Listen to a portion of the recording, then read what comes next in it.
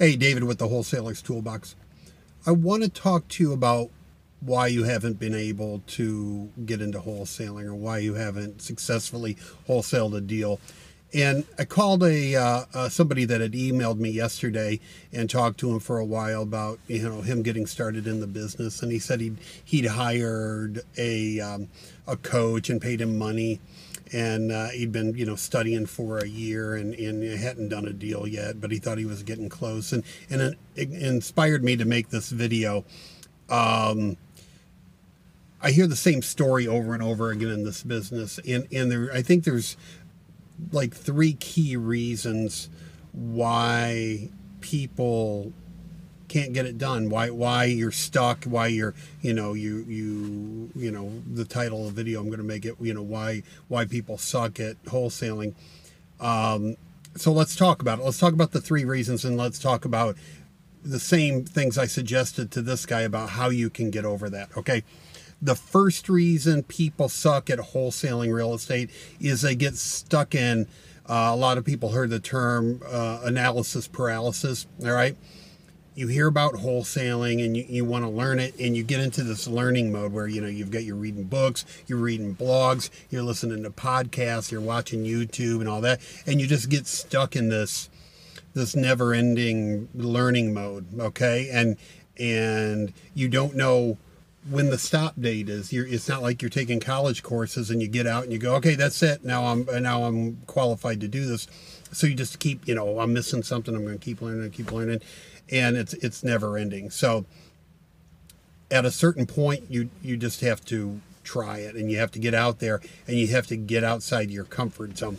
So I'm going to throw some sayings that I use at you to try to get the point across. Okay, and one of my favorite sayings is, if you want something you never had, you've got to do something you've never done. Okay, and that's so true. If you want to wholesale real estate, you're not going to do it sit in front of your computer screen. You've got to get out and do it. So I'm going to get into how you can start doing it. Okay, so that's the first thing. And another quick saying for you: if you wait for all the lights to turn green before you head for town, you'll never get out of your driveway. All right, again, you got to get going. You've got, something's going to go wrong. It does for everybody, but you got to start heading that way. You've got to get out and start doing it. Okay, so that's the first thing: is get over the analysis paralysis. You know enough to get started. Probably if you've been at it a year, you know enough. Get out there and get your feet wet and give it a try.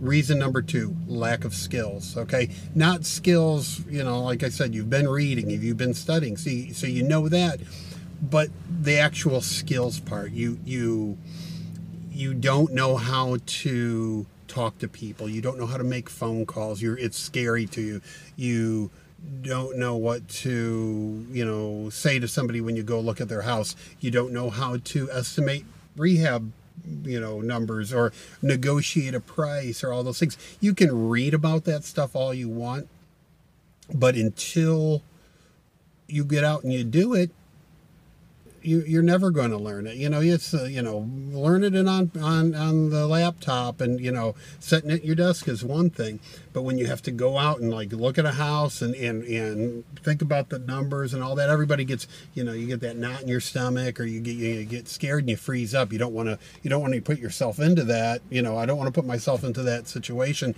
so I'll just study some more. I'll buy another course, or I'll, read another blog, and, all of a sudden the light's going to go on, and it's not. So that's the second thing. You've got knowledge in your head because you've been studying, but you need to hone the skills. You got to get out and you got to do it. Okay. And the third reason why people suck at wholesaling is it comes down to, I believe, a monetary reason.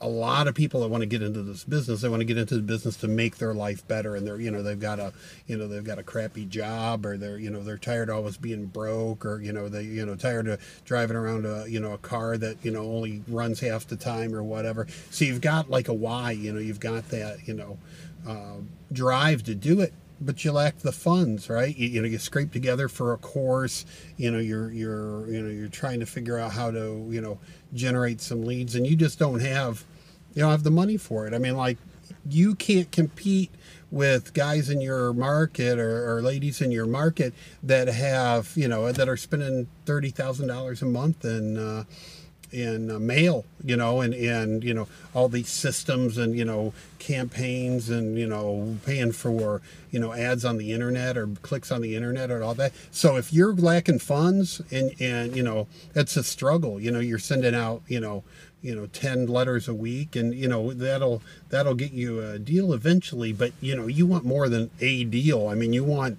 the secret of this business is, you know, is it's a numbers game. You know, you've got to have a lot of leads coming in, because not every lead that comes in is going to be a deal. I mean, you might get 20 leads and only one of them is going to be a good wholesale deal. So you need that. Okay.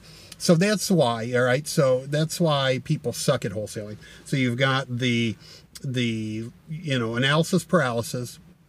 You lack skills, not knowledge, but the actual skills, and you lack money. All right.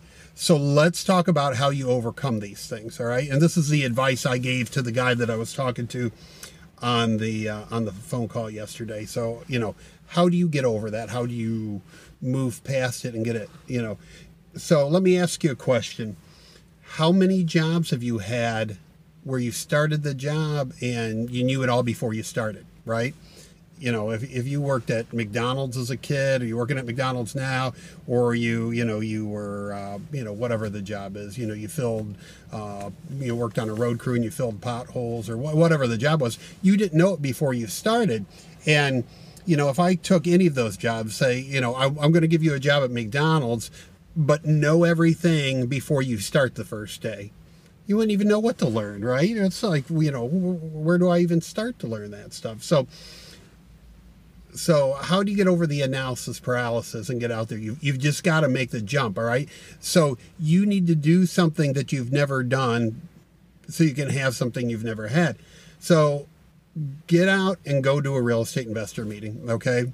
Go meet people in the business, all right? Find somebody that's a wholesaler that's doing deals in your area and say, you know what? Let me buy you lunch. Let's go have something to eat. Let me buy you a beer. Let me buy you coffee. And just talk to them and say, hey, you know what? Next time you're going to the house, let me go with you and get some practical experience, because until you get out there and actually go through the motions, it's all going to feel too awkward and you're not going to want to do it by yourself. So you've got to find somebody to team up with to get out there and do it. All right. And it's, you know, they're going to be a mentor. You don't have to call them that because it might scare them, but you need to find people that are in this business that you can work with. Okay. All right. So what's another problem? All right. Making phone calls. All right. Making phone calls to sellers and I don't know what to ask them and it's scary for me and all that stuff. So I want you to get on Craigslist and go in the, you know, the house section and put in the search bar by owner. All right. And I want you to find listings by owner. All right. And I want you to call them. All right. And ask them about the house, not because you're trying to get a deal. I mean, if you run across one, that's great. But this is just an exercise to get comfortable on the phone. I want you to call 24 listings. It doesn't even have to be in your own city. It can be in, you know, Dallas or Chicago or St. Louis or wherever. Just call some listings and say, hey, you know what? You know, sorry about the out of town number. I used to live, you know, wherever, you know, but I'm looking for some rental houses, and yours kind of, you know, sprung out at me, and I thought it might be something I'd be interested in. So tell me about the house, and just get comfortable talking to people, okay? And do that, you know, several dozen times, all right? As many times as it takes to where you go, you know, I'm kind of tired of doing this, but I get the point, you know, it's now I can talk to people, all right? Second exercise, I want you to do the same thing in your own market. Get on Craigslist, find for sale by owners, and I want you to go look at them, all right? Not because you're trying to buy them. Again, if you find one to buy, that's great. But I want you to go just to get comfortable doing it, all right? Act like you're buying the house for you. Go out and look at it and ask them, you know, say, tell me about the house. Why are you selling it? Did you have a renter here? What's the deal? just go, how many bedrooms, when did you get the roof? Has there, any problems with the house? When did you install the furnace? Just get used to asking people about the house. More importantly, ask them why they're selling, because in wholesaling, that's important. Because if they just say, oh, market's good right now, I thought it'd be a good time to sell because I could get a lot of money for the house, that's not a wholesale deal. But if they say, you know what, I had a bad tenant here, I'm tired of renting, I inherited the house from my dad, I don't want another house, we don't need another house, I'm just trying to get rid of it, whatever. You're looking for, people that are motivated to sell because, they've got to get rid of it. Not because they kind of want to, but because they have to get rid of it, all right? So that's your second exercise. So 1, start making some phone calls. 2, start going and looking some houses. Again, this isn't to try to find a house. If you stumble across one, that's great. But the exercise is to get you comfortable with it, all right?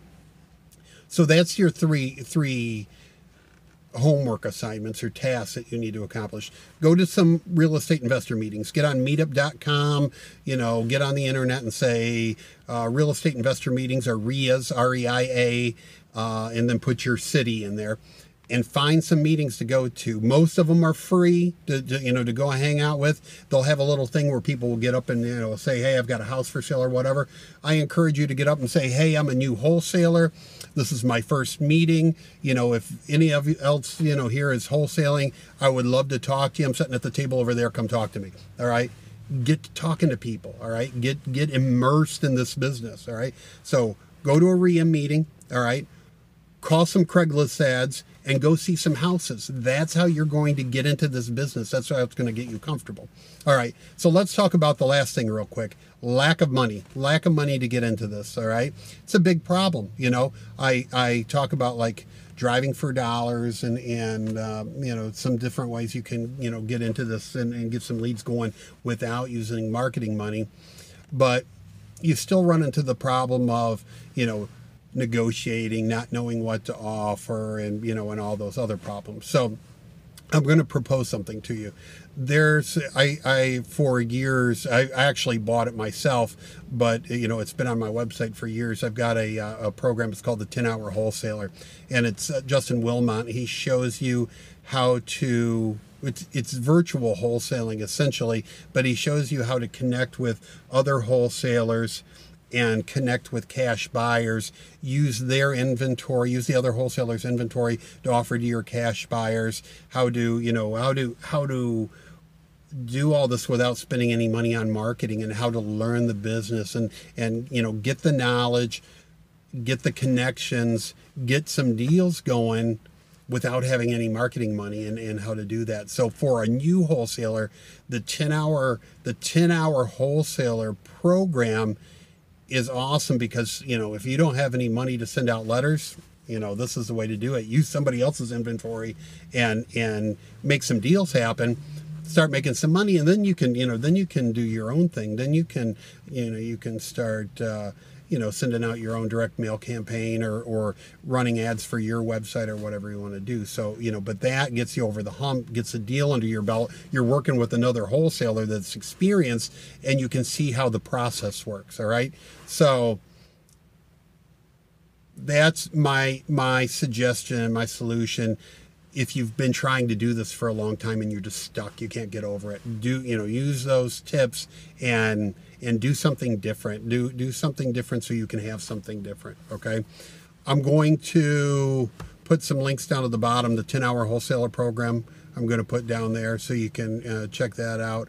But do this. If you're stuck, you've been doing the same thing, you're done reading on the computer, you're done learning. Now it's time to put everything you've read to practical use and get out there and actually put it into action. Okay, that's it for today.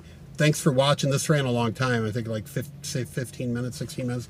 But get at it, and please subscribe to this channel if you just ran across this. Give it a thumbs up or thumbs down if you didn't like it. Hopefully you did like it. Hit the little bell, the little notification button, so when I post something, you'll get the notification. But thanks for watching. Visit thewholesalerstoolbox.com. Thanks.